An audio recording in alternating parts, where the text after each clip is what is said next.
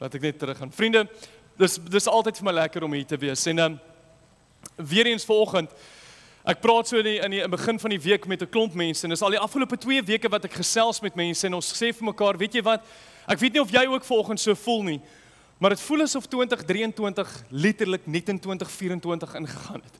En dit tel net spoed op. En dit is ongelooflik hoe dit werk. Maar vir die vriende wat vanoggend is, daar nuwe mense, ek het daar agter gestaan. Is daar enigiemand wat vanoggend nie is wat hier is?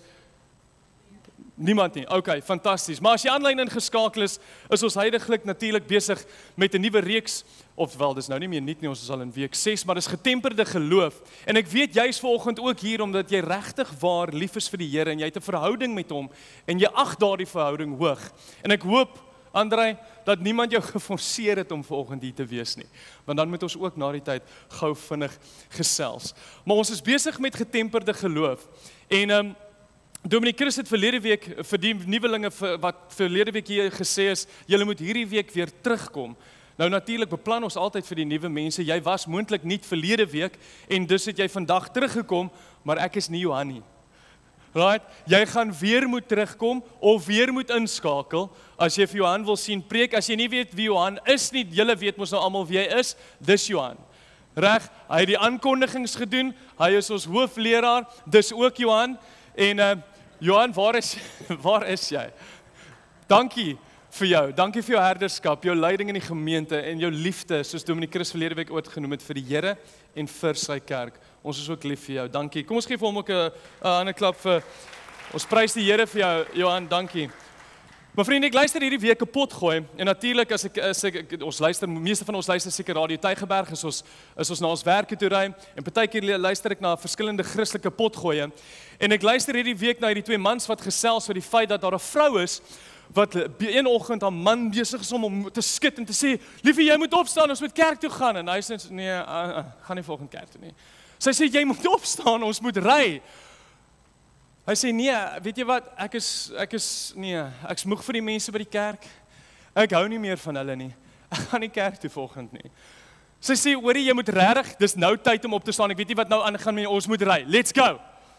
En hy sê, weet jy wat, geef my een goeie rede hoekom ek moet gaan. En sy sê, wel, want jy is die dominee. So, vriende, dit is, ek sê dit natuurlik tongue in cheek, en dit is 'n grappie. Maar daar is 'n groot moontlikheid dat jy vanoggend dalk hier sit, of iemand dalk hier is, of wat aanlyn ingeskakel is, wat presies soos hierdie man voel. Jy's besig om te wonder of die kerk nog steeds vandag nodig is. Jy wonder dalk oor wat die kerk vandag geword het, of waarheen dit gaan. En vriende, ek wil vanoggend vir jou sê, as jy dalk moontlik so voel, dan wil ek ook vir jou sê, vanoggend is jy in die regte plek. Dominee Chris het verlede week gesels oor, is die Bybel die woord van God? En ons het natuurlik na daardie oortuiging in ons hart gekom dat dit is. En as jy nog nie dit gekyk het nie, of as jy ingeskakel is nog nie gekyk, jy gaan kyk daardie boodskap ook, en al die boodskappe voor dit, want dan weet jy presies waar vandag se boodskap inpas. En vriende, met die twyfeling in mense se harte is nog steeds daaroor, is die woord van God regtig die woord van God? En ek het tot 'n beseffing gekom, is dat ek verstaan moontlik, ek gaan terugspring na die dominee, ek verstaan sy gevoel. Ek stem nie daarmee saam nie, maar ek kan verstaan hoe mense vandag as hulle na die kerk kyk, begin wonder oor die kerk, en moontlik twyfel oor wie God is. Maar wat ek wel vir jou ook wil sê is dat ek bewus is dat ons in 'n tyd leef wat 'n verbruikerskultuur is. Ons leef in hierdie tyd want ons sien dat in hierdie verbruikerskultuur mense kry wat hulle wil hê. Hulle kry dit nie net nie, hulle kry dit op 'n manier wat hulle dit wil hê, afgelewer pragtig in die vorm en op die wyse waar ek dit wil hê, maar ook op die metode wat ek wil hê. Checker 60-60, lekker, né? Bietjie vinnig, alles is lekker. Dit help regtig. Ek sê nie daar's iets fout daarmee nie. Glo ons as ouers, dit help regtig vir ons. En in die Engels noem ons hierdie woord consumerism. En wat hierdie woord om gesentreer is die feit dat, weet julle wat, alles gaan oor my. Alles gaan oor wat ek kan kry, wat ek bymekaar kan maak hier op aarde. En weet jy wat, ek het nie dit altyd alles nodig nie, maar ek soek dit. En dan verstaan ek ook hoekom mense in vandag se tyd hulle keuses maak oor en in die kerk wat gebaseer is op wat hulle graag wil hê en nie oor wat die woord van God sê nie. En dan is daar natuurlik ook verskeie kerke en ons kyk na die leerstellings en dan verstaan ek ook hoekom daar 'n massiewe gebrek aan aanspreeklikheid, verantwoordelikheid, maar ook van my en jou kant af van opoffering is. Jy sien ons kerke en ons is hartseer daaroor. Dis nie vir ons verheug nie daaroor nie. Ons sê nie aan 'n kerk sleg nie, maar daar is kerke wat die minimale vereiste laat sak het. Jy weet jy wat is reg? Maar jy hoef nie van jou sonde af te staan nie. Jy kan maar net kom soos wat jy is. Dis reg.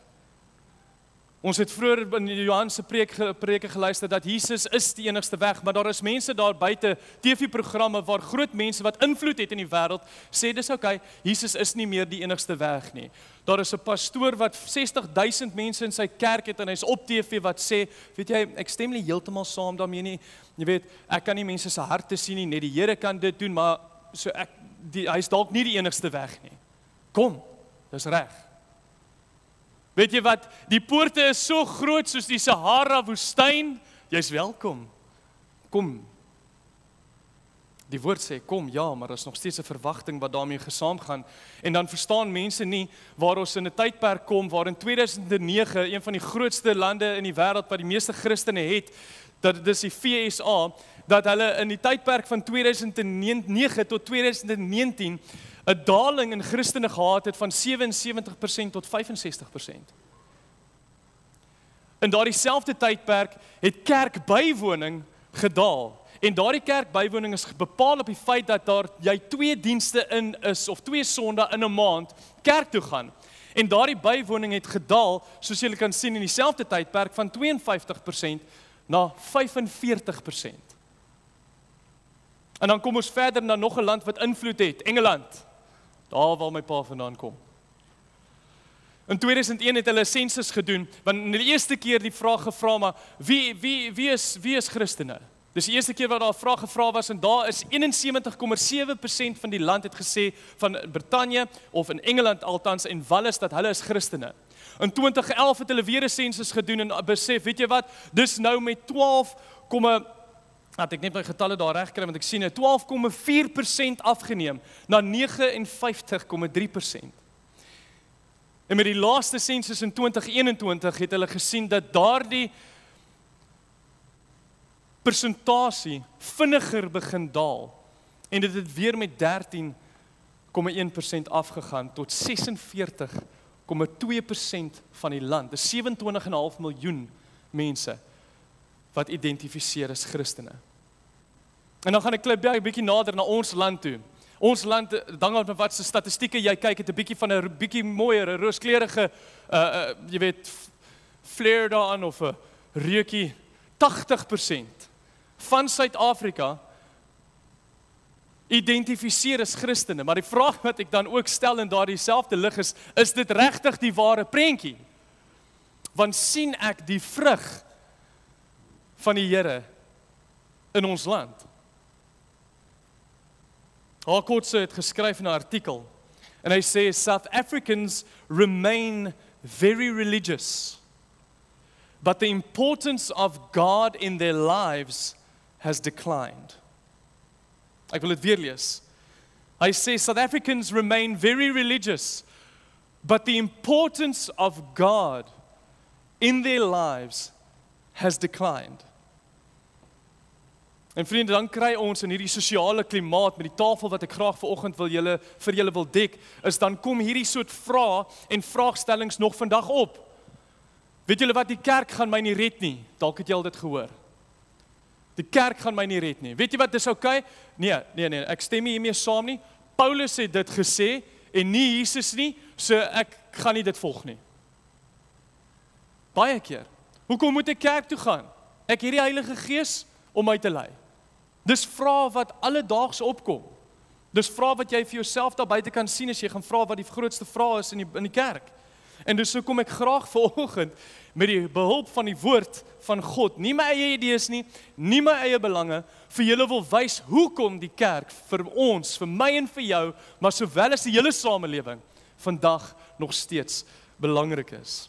En ek wil graag hê jy moet blaai saam met my na Handelinge 2, vers 42, ons gaan lees in vers 42 na 47, Handelinge 2, en terwyl julle dit doen, nou jou vinger net ook daar, wil ek graag vir almal wat aanlyn ingeskakel is, ook baie welkom heet. Dis vir ons regtig lekker om vanoggend saam met julle ook in julle huise te kan wees. Laat ons weet van waar jy inskakel, Johan is daar agter, en seën vir julle, en dankie dat julle ingeskakel het. Vriende, ons het verlede week gesê, is hierdie moontlik die woord van God? Moontlik die woord van God? Nee. Hierdie is die woord van God. So as jy glo dis die woord van God, dan staan saam met my op. En dan bely ek en jy saam vanoggend oor hierdie boek. En ons sê, dit is my Bybel. Ek is wat dit sê ek is. Ek het wat dit sê ek het. En ek kan doen wat dit sê ek kan doen. Met my mond bely ek, en met my hart glo ek, dat Jesus die Here is. Amen. Amen. Vriende, julle kan sit. Kom ons blaai na Handelinge 2, vers 42, en dan lees ons saam. Dit sê, hulle het hulle heel hartig toegelê. Hier praat ons nou van die 3000 mense, nadat Petrus gepreek het, die Here het klaar opgevaar, hy het gepreek, en 3000 mense het daardie dag bekeer. En hier praat ons van hulle, daardie 3000, het hulle heel hartig toegelê op die leer van die apostels en die onderlinge verbondheid, die gemeenskaplike maaltyd, maar ook die gebede. In vers 43, die apostels, ons lees hier van die eerste gemeente, die apostels het baie wonders en tekens gedoen, en dit het almal met diep ontzag vervul. Al die gelowiges was eensgesind, en hulle het alles met mekaar gedeel. Hulle het hulle grond en besittings verkoop en die geld aan almal uitgedeel volgens elkeen se eie behoefte. Hulle het almal elke dag getrou, luister mooi, hulle het almal elke dag getrou by die tempel bymekaar gekom, van huis tot huis, gemeenskaplike maaltyd gehou, hulle kos met blydskap en in alle eenvoud geëet, en God geprys. Die hele volk was hulle goedgesind, en die Here het elke dag mense gered en by sy gemeente bygevoeg. En vriende, in hierdie stukkie sien ons presies hoe die vroeë kerk en hoe die eerste gemeente bymekaar gekom het en hoe hulle kerk gedoen het. En volgend, voordat ek begin en kom by my punte, wil ek graag die volgende miskonsepsie net uitklaar. En daardie miskonsepsie is dat die kerk is 'n gebou. Die kerk is 'n gebou. En vriende, wat ek wil hê, jy moet baie mooi vanoggend verstaan is, Tygerberg Gesinskerk. Hierdie gebou is nie die kerk nie. Hierdie is nie jou kerk nie, en jy kom nie na hierdie kerk toe nie. Want hoekom? Jy is die kerk. Jy is die kerk, en die kerk ontmoet hier saam met jou. Ek wil hê jy daai moet net gou insink vir 'n oomblik. Jy is die kerk. Ons ontmoet saam in hierdie gebou. Jy sien vriende, want in die Nuwe Testament is daar tussen 111 en 120 verwysings na die kerk toe. Maar in geen van daardie verwysings, ja, daar's gepraat van ons is die gebou, waarvan Jesus die hoeksteen is, daar is na dit verwys. Maar in daai 111 tot 120, afhangende van die Bybel en die vertaling wat jy lees, is die woord kerk elke keer verwys dit nie na 'n gebou nie, maar na die mense toe. Jy sien, die Griekse woord wat ons hier gebruik is ekklesia. En dit beteken, dit is die samekoms, of die sameroeping, of die vergadering van die gemeente, of gelowiges. Ons lees van voorbeelde hiervan, daar's soveel vriende. Handelinge 11 vers 26, Barnabas en Saulus het met die kerk, met die ekklesia vergader in Antiochia. Verder in Korintiërs 15 vers 9 sê Paulus dat hy die kerk, die ekklesia, die mense van Jesus, van God, vervolg het. In die saamgeroepte vergadering, vriende, is dis 'n gemeente van gelowiges wat God uit die wêreld uitgeruk het tot in sy wonderlike lig. TGK vriende volgens die woord, dan is nie die kerk nie. Maar dit is wel waar die kerk, waar ons as gelowiges van God bymekaar kom om hom te dien en eer. Ons het verlede week ook vasgestel dat die Bybel God se woord is, soos ek nou al 2 keer genoem het. En binne in hierdie woord van God is daar briewe geskryf. Die briewe is aan wie geskryf? Aan kerke, gemeentes. So ons het Efese, ons het Galasiërs, Hebreërs, dis alles streke en daar was kerke binne in daardie streke. En vriende, ek en jy, die dag toe ek en jy die Here aangeneem het, is ons bygevoeg tot daardie globale kerk. En daarom wil ek vandag vir jou 5 redes gee. Ek wil vandag vir jou 5 redes gee hoekom die kerk vandag nog enigsins nodig is. So vriende, jy het jou raamwerk voor jou.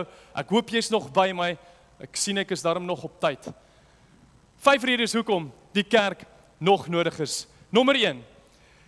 Die kerk is vir Jesus belangrik en dit behoort aan hom. Die kerk is vir Jesus belangrik en dit behoort aan hom. In Lukas 4, vers 16 lees ons die volgende. Ons lees dat hy het ook, dit is Jesus, in Nasaret gekom waar hy groot geword het. En soos sy gewoonte was, het hy op die Sabbatdag na die sinagoge toe gegaan. En vriende, wat ons in hierdie vers van Jesus leer, is dat hy ons voorbeeld is, want hy het elke Sabbatdag, het hy by die gemeente van gelowiges homself gaan aanwend. Hy het moontlik, en dis verseker so, nie met alles saamgestem wat daar aangegaan het nie, veral nie in daardie tyd nie, maar hy het tog nog steeds gegaan, en voorgestaan en gelees uit die woord van God. En wat ek en jy hieruit kan leer, vriende, is dat wel, ek moet nou mooi sê, ons gaan nie altyd saamstem met alles wat in die kerk gebeur nie.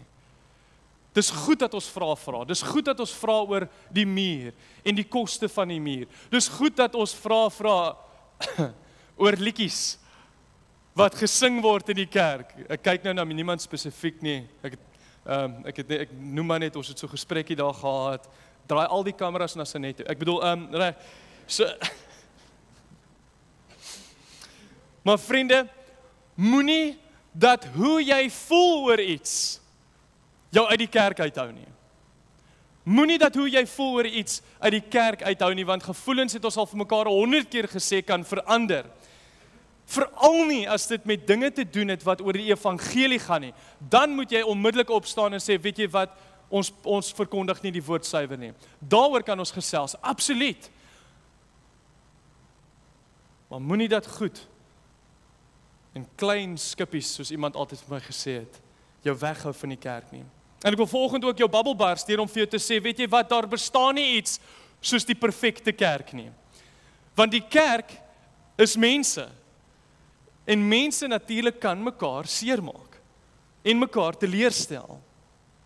En dis is die samekoms van gelowiges was vir Jesus belangrik. En as die samekoms vir hom belangrik was, soos wat ons in die skrif sien, moet dit vir my en vir jou ook belangrik wees. Ek gaan nou by punt nommer 2 kom, maar ek gaan so lank die volgende vraag vir jou stel en dit laat begin prut. Hoe belangrik is die kerk vir jou? Ons lees verder in Efesiërs 5 vers 25 waar Paulus sê, mans, julle moet julle vrouens lief hê soos Christus die kerk lief gehad het en sy lewe daarvoor afgelê het. Hy verwys na die kerk natuurlik ook as die bruid van Jesus. En ek weet nie hoeveel van julle vanoggend hier sit, hoeveel van julle is regtig bereid, ons het dit al vir mekaar gevra, hoeveel van julle bereid is om vir iemand anders dood te gaan nie? Veral vir my en vir jou as 'n sondaar nie. Maar weet julle, vir Jesus was jy so belangrik, dat hy sy lewe sou aflê, vir my en vir jou. Vir sy kerk. En die kerk daarvoor was vir Jesus, soos jy kan sien, belangrik. Maar dit behoort ook aan hom. Dis nie net vir hom belangrik nie, dit behoort aan hom. In Matteus 16 vers 18 lees ons, en ek sê vir jou, jy is Petrus, en op hierdie rots sal ek sien wat jy bedoel, Jan, jy moet moontlik dit oor en oor doen, dis soos om in die klas. Ok, ons gaan weer probeer, jy is Petrus en op hierdie rots sal ek, my, dankie, kerk bou. Ek sal my kerk bou. Vriende, weet julle wat? Hierdie is my tablet. Nee, ekskuus, hierdie is my tablet. Dis myne. So dit behoort aan my. En so behoort die kerk ook aan Jesus. Want vriende, die kerk is vandag nodig, want jy is die kerk en jy behoort aan Jesus en jy is belangrik vir hom. En as die kerk belangrik is vir Jesus, dan moet dit vir my en vir jou ook belangrik wees. So nommer 1 was, die kerk is vir Jesus belangrik en dit behoort aan hom. En die tweede rede waarom die kerk vandag nog nodig is dit is 'n belangrike opdrag. Dis 'n belangrike opdrag. Ek gee vir daardie oomblik om te skryf. In Hebreërs 10, vers 25 lees ons die volgende. Dit sê ons moenie van die samekomste van die gemeente af wegbly, soos party se gewoontes is nie, maar mekaar eerder aanmoedig om daarheen te gaan. En dit des te meer na mate julle die oordeelsdag sien naderkom. Vriende, ek moet eintlik nie baie oor hierdie punt sê nie. Eintlik moet ek hier terug staan en niks sê nie. Die skrif moet hier vir my en vir jou die leiding wees. Maar ek gaan iets sê. En asseblief, ons het net nou vir mekaar gesê, ons gaan nie altyd saamstem met alles nie. Maar onthou, ons gaan kyk wat die woord sê. Iemand het eendag vir my gesê, Kenneth, if the gospel doesn't offend people, then you are not preaching it truthfully. So vriende, voordat jy vir my van hierdie verhoog nou kom afduik, as ek by hierdie punt kom, hou dit asseblief in ag. Ek verwys na niemand nie, ek val niemand aan nie, ek wil net graag die volgende vanoggend net voor julle voete kom lê en sê, weet julle wat? Daar is sportwedstryde, klubwedstryde, padwedlope, wat op 'n Sondag plaasvind. Al hierdie goed vind op 'n Sondag plaas. En wat inherent hier gebeur is dat al hierdie ander verrigtinge besig is om mense, om ouers, sowel as hulle kinders, uit die samekoms van die kerk te hou. En waarteen ons moet waak, en dis waar ek vraag vir jou wil leiding gee, is waarteen ons moet waak, is dat hierdie sosiale verrigtinge waarna ek hier verwys, nie voorkeur begin geniet oor die eklesia, oor die samekoms van ons gelowiges nie. Want dit kan, ek sê nie dit gaan nie, want dit kan makliker raak om al hierdie verrigtinge by te woon en makliker om daarvoor ja te sê, hoe meer ek en jy dit doen en toelaat. Ek verstaan hierdie is 'n gecompliseerde punt, vriende. Ek wil dit nie oorkompliseer nie, so verstaan my baie mooi. Ek weet daar is dokters, ek weet daar is noodpersoneel, ek weet daar is polisie en al hierdie mense wat wel moet werk op 'n Sondag. Ek verwys nie hierna nie, wat ek spesifiek hierna wys vanoggend, is die goed waaroor ek en jy beheer het en wat ek en jy kies. Verder het ons ook net in Handelinge 2 vers 42 gelees, hulle het heelhartig toegelê op die leer van die apostels. In 46, hulle het almal elke dag getrou by die tempel bymekaar gekom. En wat ons hier in die skrif sien is dat die eerste gemeente en die vroeë kerk getrou bymekaar gekom het. So die vraag wat ek en jy vir onsself moet vra, ons sien, hulle het bymekaar gekom om die woord van God te leer. Hulle het bymekaar gekom om nagmaal te gebruik, om te bid, om mekaar te stig, om die Vader te loof en prys. So wat maak dit, of wat maak my en jou vandag so spesiaal, dat ons dit nie meer hoef te doen nie? Ek het gesê, moet my nie kom duik nie asseblief. Jy sien, want wat gebeur is, as jy by die werk is, kry jy 'n opdrag van jou baas, en ons moet dit uitvoer, en ons is vinnig om dit te doen, want ons werk vir die Here, en ons wil ons beste gee. Maar as dit kom by die woord van God om 'n opdrag uit te voer, is dit vir ons partykeer moeiliker om te doen. So hoekom luister ons vir ons baas, maar ons luister nie na die koning van alle konings, wat sê, ons moet by mekaar kom nie. Die kerk, nommer 1, is vandag belangrik, want dit is vir Jesus belangrik, en dit behoort aan hom. En nommer 2 is, dis 'n belangrike opdrag vir my en vir jou. Die derde rede hoekom die kerk nog steeds vandag vir my en vir jou belangrik is ons vind baat daarbey om deel van 'n geloofsgemeenskap te wees. Ek en jy vind baat daarbey om hier te wees. Vriende, dit gaan nie vir my en vir jou baie lank vat om aan iemand te dink waarmee dit op hierdie oomblik baie moeilik en baie swaar gaan nie. En dit gaan vir jou minder tyd vat om te weet of te besef of daardie persoon binne Christus is of buite sy koninkryk leef nie. En as ek so na alles om ons kyk wat aangaan, dan verstaan ek nie, maar dis ek, hoe mense sonder die Here oor die weg kan kom nie. Ek verstaan nie hoe mense elke dag deurgaan nie, want ek sien en ek hoor wat gebeur. En ons het al vir mekaar baie gesê, vriende, dat as ek en jy 'n Christen is, as ons die Here Jesus as ons Verlosser verklaar, gaan dit nie altyd rooskleurig gaan met elkeen van ons nie. Maar dit is juis binne in daardie diepste dale, in die tye wat dit met my en jou die moeilikste gaan, waar ons weet waarop ek en jy staan en waarop ons geloof gebou is.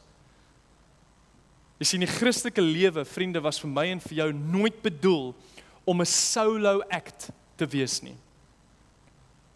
Dit is nooit bedoel om 'n solo act te wees nie. En dis hoekom ons binne in die skrif 60 amper 60 mekaars raak lees. Nou wonder jy seker, wat is mekaars? Is nie iets snaaks nie. Ons lees in die woord van God, Romeine 13 vers 8, ek gaan nou nie almal vir jou kan sê nie, julle moet niemand iets verskuldig wees nie, behalwe om mekaar lief te hê. 1 Tessalonisense 4 vers 18 sê troos mekaar dan met hierdie woorde. Efesiërs 4:32, wees goedsgesind, hartlik teenoor mekaar en vergewe mekaar. Jakobus 5 vers 16, bely julle sonde eerlik teenoor mekaar en bid vir mekaar. So wat ons in die skrif sien is, vriende, is dat dit nie 'n solo act is om 'n Christen te wees nie. Ons moet 'n geloofsgemeenskap wees wat by mekaar kom om mekaar te ondersteun. Ons sien dit. Dis slegs hier, vriende. Dis slegs hier waar jy in die gemeenskap van gelowiges 'n ouer goddelike mentor gaan vind. Soos Titus 2 vers 1 tot 8 vir ons verduidelik. En waar Christen hulle werklik 'n gemeenskap kan ervaar. Dis hier waar jy geloofsvriende gaan ontmoet wat mekaar se laste gaan dra. En ook saam met jou gaan bly wees, maar ook saam met jou gaan treur as dit moeilik gaan. Vriende, hier in die gemeente gaan jy ook aan raad ontvang.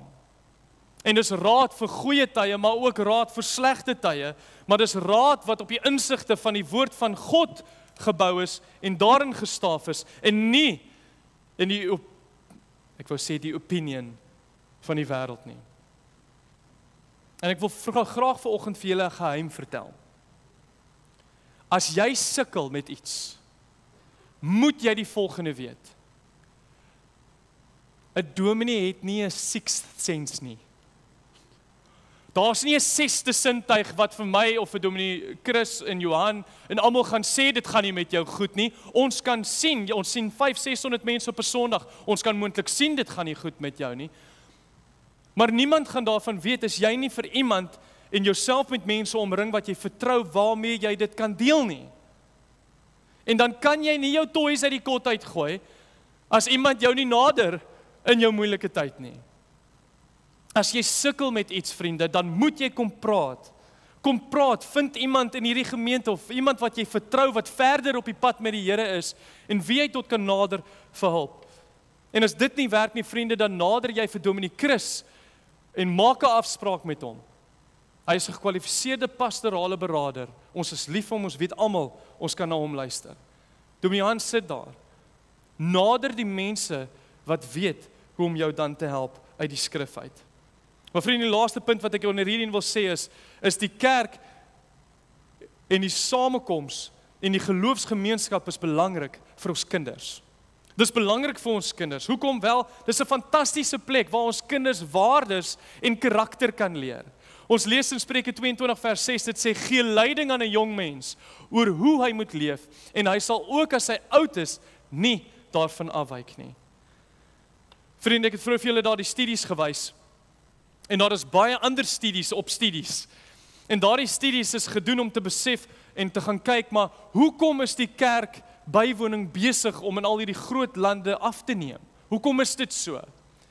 En wat hulle agtergekom het is deur in die generasies is dat ouers nie hulle pligte nagekom het nie. Ouers het nie hulle pligte nagekom en die woord aan hulle kinders oorgedra nie. Want hulle wil graag in vandag se tyd eerder hulle kind se vriend wees, as om hulle die leiding te gee wat hulle nodig het. Nee man julle, come on, ons is die ouers, die van julle wat is. So act like it, guys. Ons moet die kinders en ons kinders leiding gee, sodat hulle nie van die woord sal afwyk nie. Maar is ook 'n plek, vriende, waar my en jou kind, en as jy nog gaan hê, soos ek genoem het, hulle talente gaan sien, en soos wat ons nou baie duidelik met die jeug sien, is dat ons kinders is nou 'n geleentheid gebied, waar hulle ook die waarde van 'n geloofsgemeenskap kan sien. Kom kyk net op 'n Vrydag aand wat hier aangaan. Kom kyk hoe kinders by mekaar saamkom oor die woord leer. Ons is so dankbaar vir klein Chris. Ek moet sê klein Chris, sorry Chris, klein Chris, maar daar's Dominic Chris en 60 van julle is Johan. So ek moet net jy weet daar die skeiding maak. Maar vriende, elkeen van ons maak foute. Ek en jy het foute gemaak en dis omdat ons moontlik foute en ons kinders moontlik gaan foute gaan maak, is dat ons wil hê dat die kerk die plek is waarna hulle gaan terugkom as hulle daardie foute maak. En nie wil wegbly nie. So vriende, die 5 redes. Nommer 3 was, ons vind baat daarby om deel van 'n geloofsgemeenskap te wees. Nommer 4, die kerk is God se weg vir gelowiges om hulle geestelike gawes te benut. En vriende, ek dink baie mense gaan vandag kerk toe om slegs te sien wat hulle uit die kerk uit kan kry. Maar in plek daarvan dat ons kerk toe gaan om te sien wat ek die kerk kan dien. Ek het 'n boodskap vir jou vanoggend binne in die boodskap en dit is die volgende. Die kerk het jou nodig. Ek het nie daai punt opgesit nie, gaan net terug hou in die video en gaan skryf hom neer. Die kerk het jou nodig. Vriende, julle het gawes gekry, julle het talente gekry, julle het vermoëns, julle het ondervindinge, getuienisse, maar sowel as 'n doel binne in die Here Jesus ontvang, om binne in die kerk te gebruik, om die kerk te dien. En die mense wat hier om julle sit, gaan nie baat vind daarbey as jy net terugsit en sê, weet jy wat, dis okay, ek wil net kom ontvang. Dis okay. Die kerk het jou nodig. Efesiërs 3 vers 6 sê vir my en vir jou dat die kerk is Jesus se liggaam. Die kerk is Jesus se liggaam en ek en jy is Jesus se voete en hande hier op aarde. En die enigste manier wat mense vandag in die wêreld of ongelowiges die Here Jesus gaan leer ken, is deur sy liggaam. Dis deur my en deur jou. 2 Korintiërs 5 vers 10 sê ons, almal van ons, ek en jy gaan voor die regterstoel van Christus verskyn, sodat elkeen kan ontvang volgens wat hy tydens sy aardse lewe gedoen het, of dit nou goed was of kwaad. Maar ek wil regtig hierdie skeiding maak en tref, vriende, dat werke nie vir my en jou in die hemel gaan kry nie. Dis net genade en deur geloof wat ons daar gaan kom. Maar wat ons wel gaan moet doen, is ons gaan moet rekenskap gee vir dit wat ons hier op aarde gedoen het met daardie talente en gawes, om mense vir die Here Jesus te wen. Daar is 'n muur, ek wil hê jy moet na daardie muur kyk. Nie na my nie, daar's 'n muur, ons kan dit nou dalk nie sien aanlyn nie. Dit sê die oes is groot, maar die arbeiders is min. Gaan jy jou hande en jou voete vandag vir die kerk omgee en sê, hier is ek, gebruik my. En vriende, ek wil afsluit met die laaste een. Is die kerk vandag, en dit 4 en 5 hardloop hand in hand saam. Die kerk is die stem en die voertuig van die boodskap van Christus hier op aarde. Ek hoop dat julle kan slank begin opkom. Vriende, toe Jesus op aarde was sy taak om die mense oor die koninkryk van God te vertel.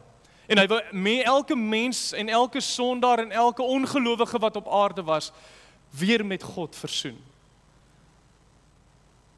Hy is en was nog steeds die enigste waarheid en die weg. Maar vriende, Jesus is nie meer hier nie. Hy leef dalk binne jou. Maar ek en jy is dus dan die stem wat sy boodskap moet uitdra. Matteus 28 vers 19 sê, ek en jy moet na alle nasies toe gaan. Dis 'n opdrag weer eens soos punt nommer 2. Ons moet na alle nasies toe gaan om mense sy disippels te maak. Ons het gesê dat ek en jy sy hande en sy voete is, sy liggaam hier op aarde. En vriende, dit was nooit Christus se plan.